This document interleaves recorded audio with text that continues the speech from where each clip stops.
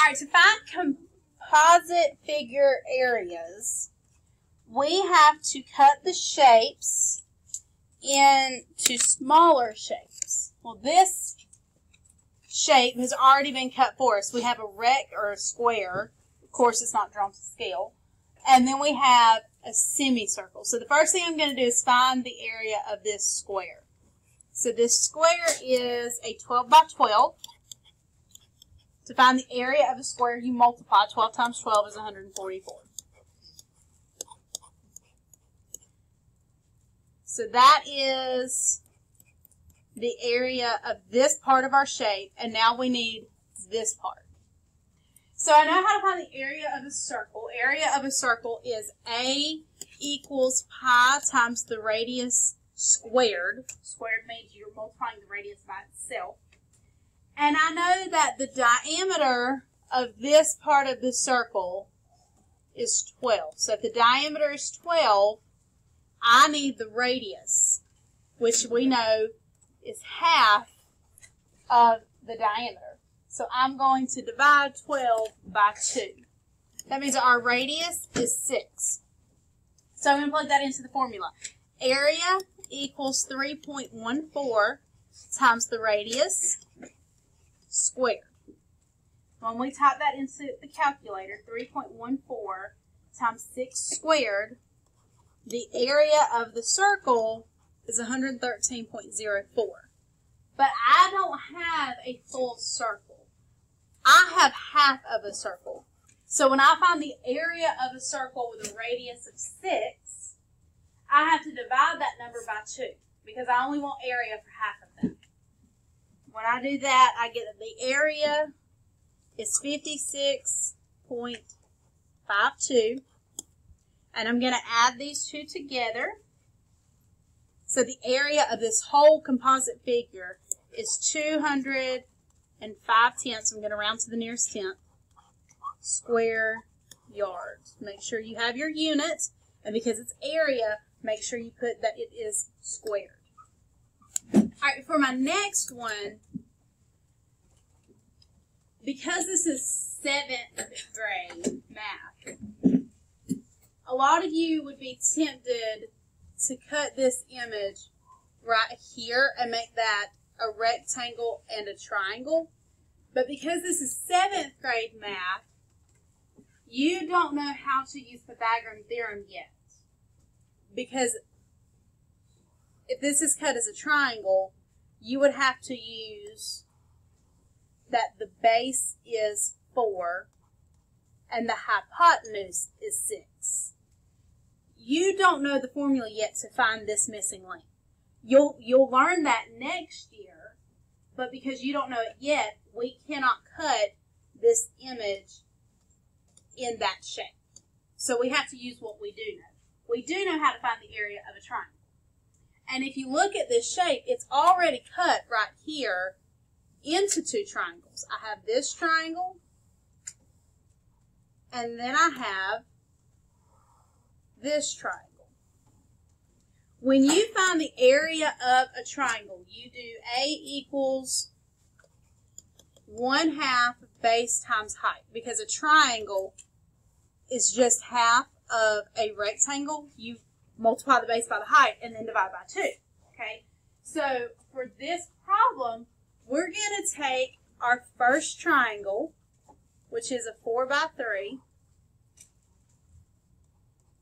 And when you're finding the base and the height for any triangle, the base and the height are the two adjacent angles beside, the two adjacent sides beside the right angle.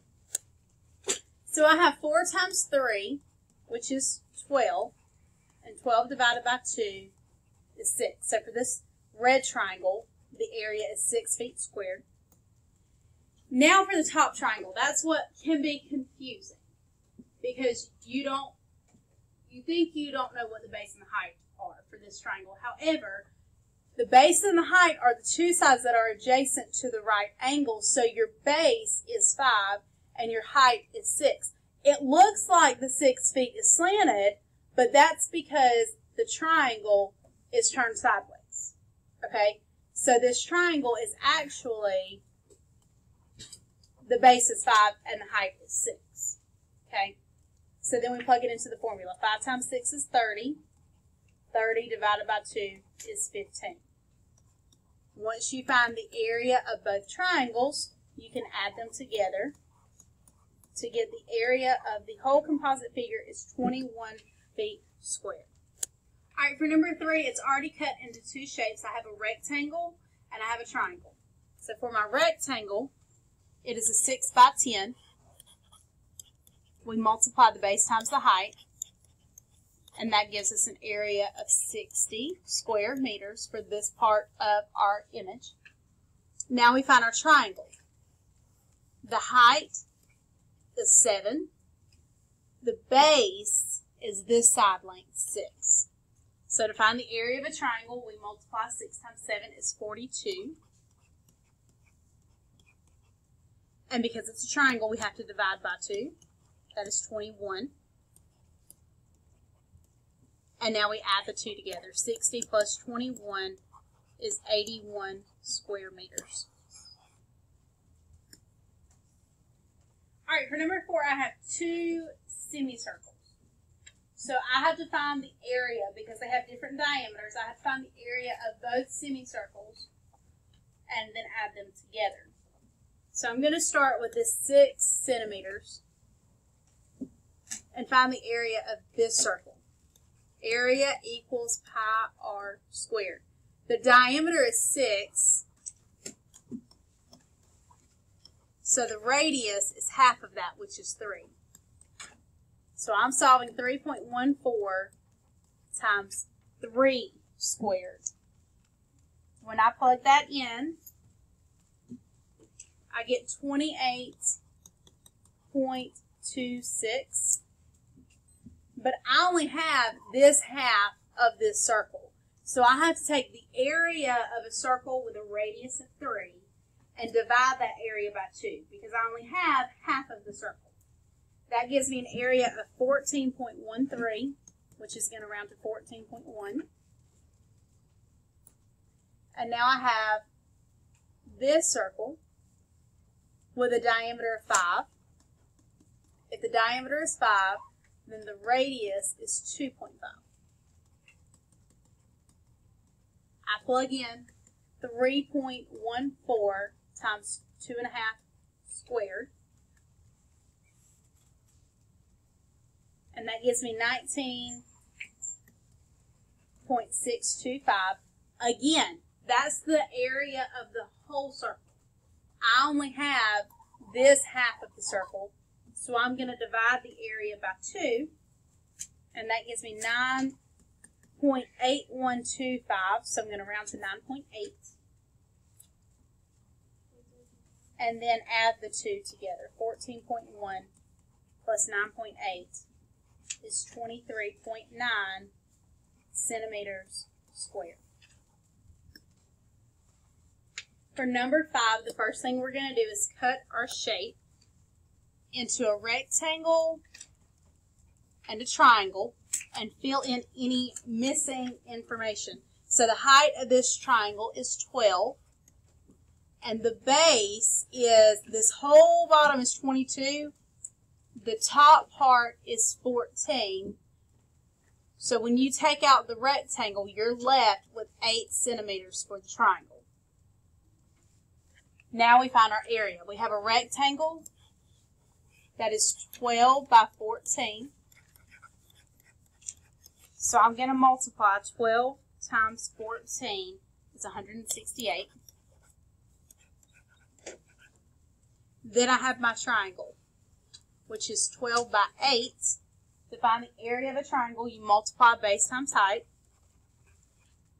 and then divide by 2. 96 divided by 2 is 48. Now I add these two areas together. 168 plus 48 is 216 centimeters squared.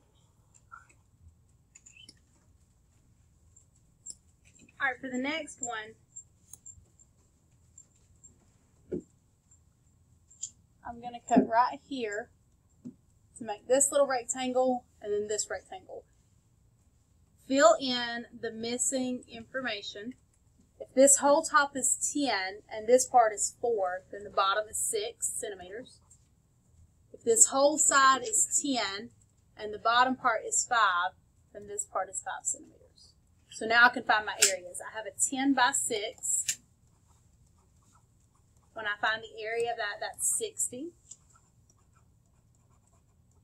And then I have this 5 by 4. And when I find the area of that, that is 20. And I add them together to get 80 centimeters squared. All right, we know that there are multiple ways to find area of composite figures. But I'm going to do a way that most of you probably figured out, but I've not demonstrated for you yet.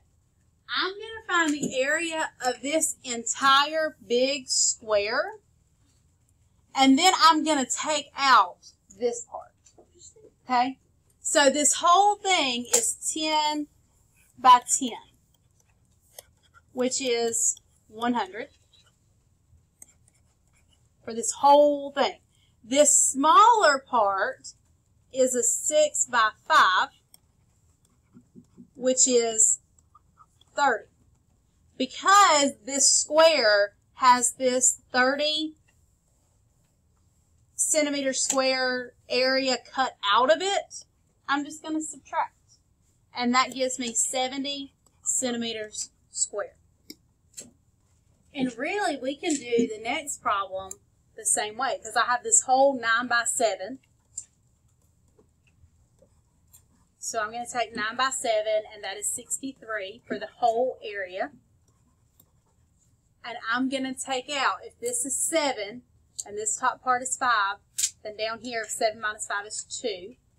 If this is 9, and this is 6, then 9 minus 6 is 3. So I'm going to take out this 2 by 3, which is 6, and 63 minus 6 is 57 inches squared. For the next one, I'm going to do the same thing. I'm going to find the area of this whole 18 by 25.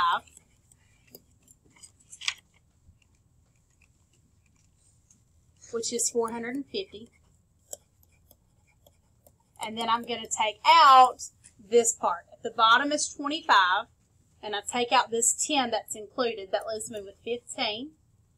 If this is 18, and I take out this side, that's 12. This is 6. So I find the area of the small rectangle that's taken out of the big shape, that's 90. And subtract 450 minus 90 is 360 square feet. And for the last one, I'm going to cut this into a triangle and a rectangle. If this whole bottom is 10 and this part is 2, then the base of the triangle is 8. The height of it is 5 plus 3, which is 8. 8 times 8 is 64. And when you find the area of a triangle, you have to divide by 2. And then this is a 2 by 3, which is 6.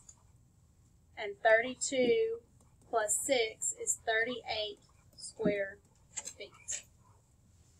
The triangle has an area of 32, and the little rectangle has an area of 6. So we add them together to find our area.